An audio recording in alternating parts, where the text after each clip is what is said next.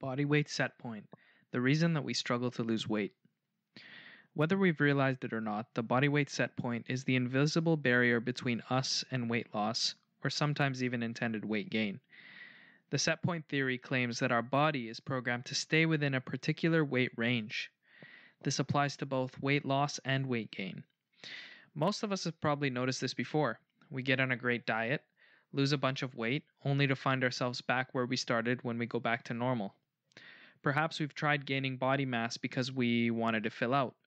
Turns out that for some people, that's also hard to accomplish and maintain.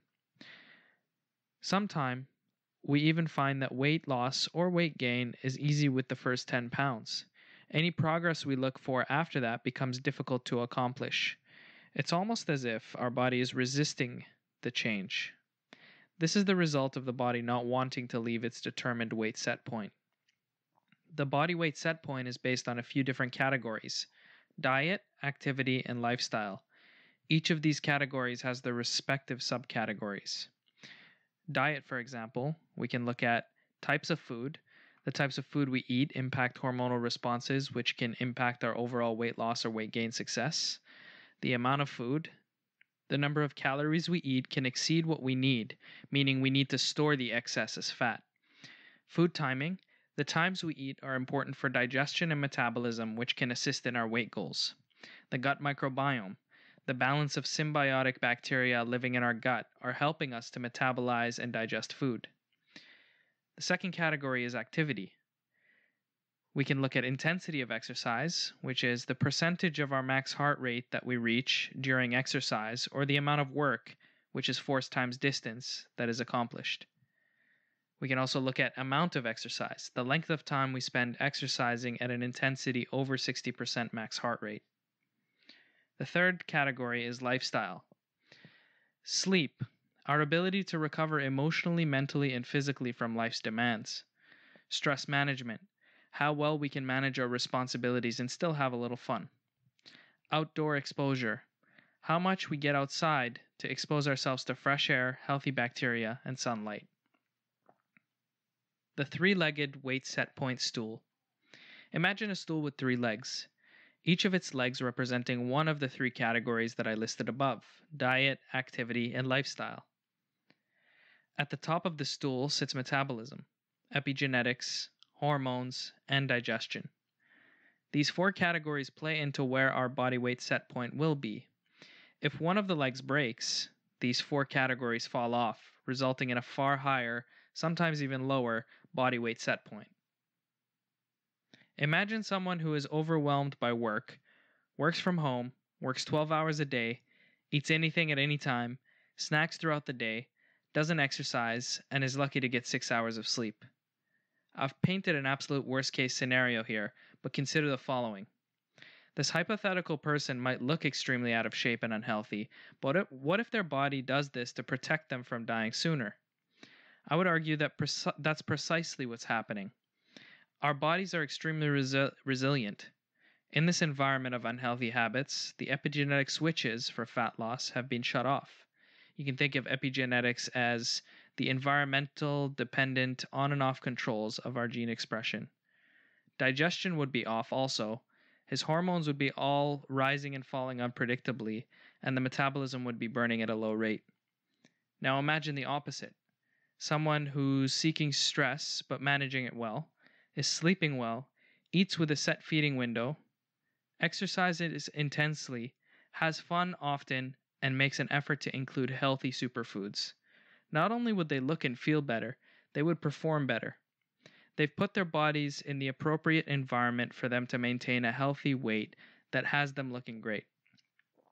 Supporting this imaginary stool is important. It doesn't matter how much we restrict calories. If the stool isn't balanced properly, we'll go back to the weight we were at before, perhaps even higher. In trying to restrict calories extremely, we might even inflict long-term metabolic damage. Optimizing the weight set point balance. So how exactly does someone get started in changing their body weight set point? Let's take a look at each category individually. Diet. There were 4 subcategories for diet. Those were types of food, amount of food, food timing, and the gut microbiome. You can think of the first three categories as the different avenues you can take to optimize your own diet. For instance, intermittent fasting, which focuses on food timing, might be more suited for you depending on your lifestyle. Amount of food comes down to how much you eat throughout the day.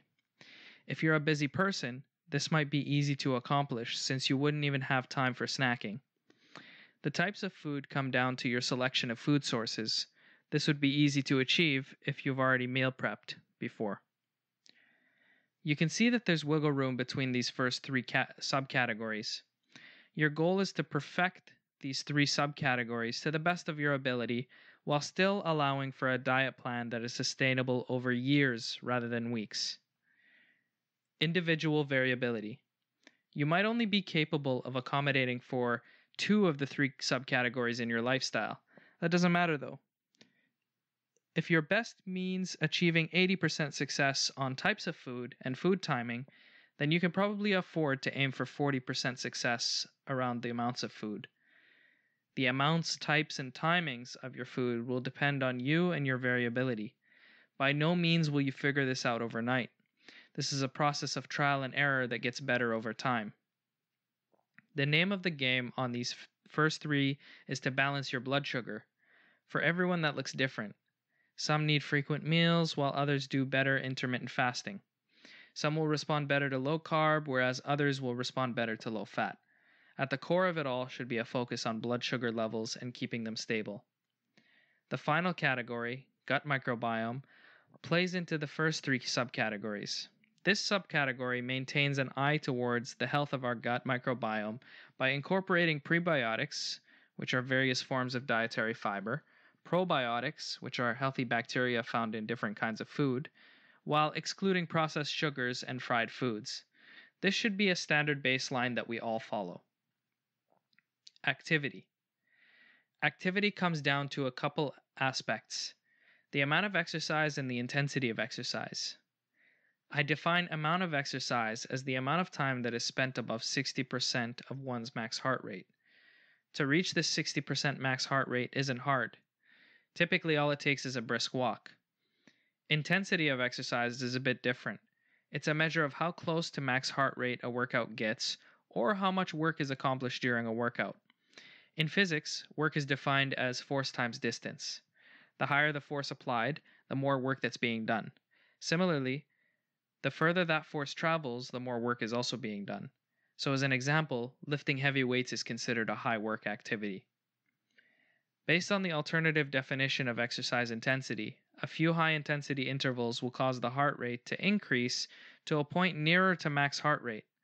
So as an example, hill sprints are a form of high-intensity exercise.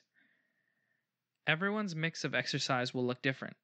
Again, it comes down to individual trial and error.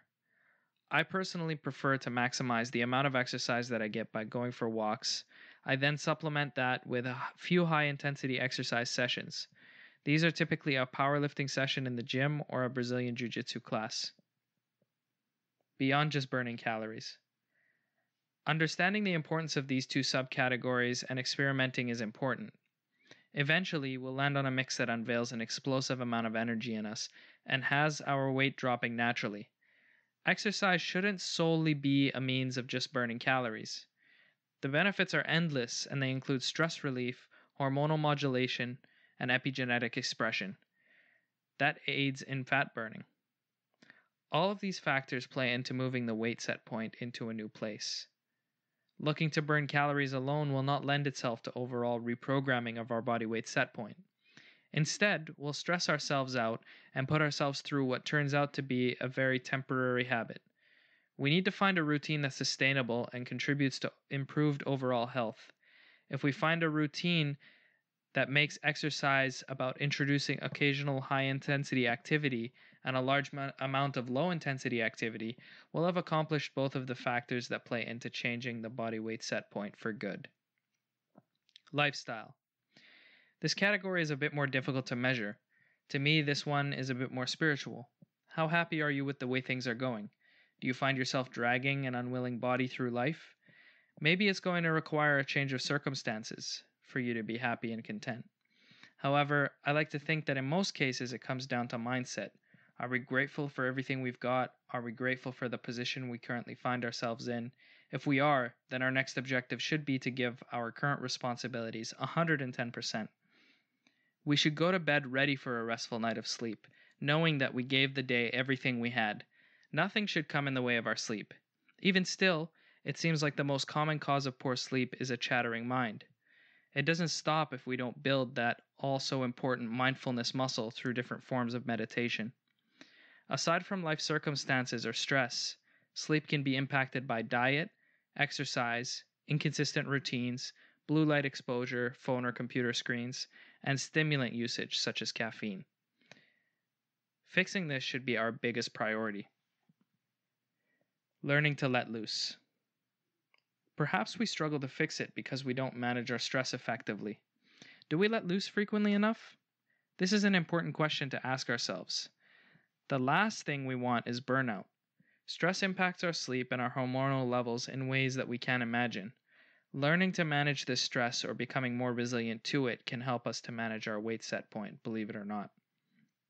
Part of letting loose is making sure that we expose ourselves to the sun frequently. Not only does this allow us to synthesize vitamin D, it also exposes us to important bacteria.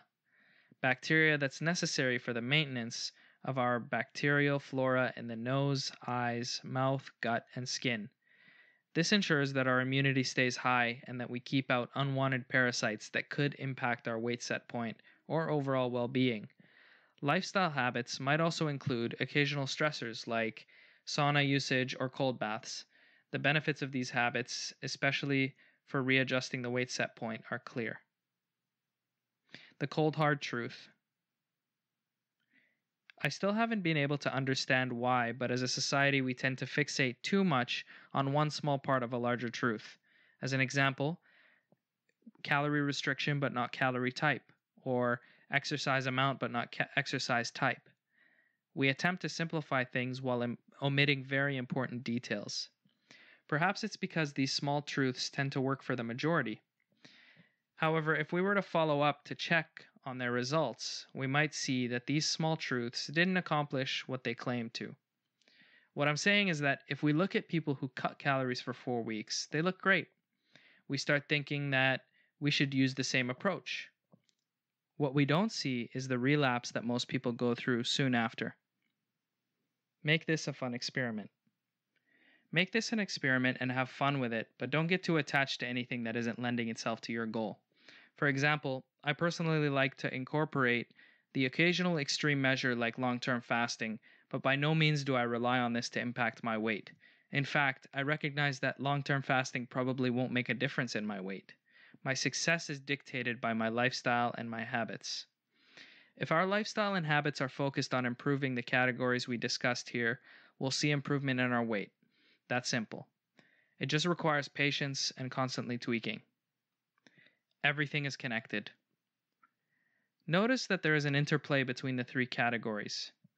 They all play into one another. For example, improving our diet can improve our resilience to stressful events, which could improve our sleep. Maybe increased sun exposure leads to a reduced appetite. It's all possible because really the 3 categories mentioned are just one. They need to be broken up for the sake of understanding, but the aim should be to find harmony in all aspects by making all 3 categories one disciplined yet sustainable lifestyle. Keep on aiming for improvement and never stop. As you walk this long and endless path, you'll discover new potential. Thanks for listening. If you enjoyed this article, you can find more like it at www.banafit.com. It's www.banafit.com.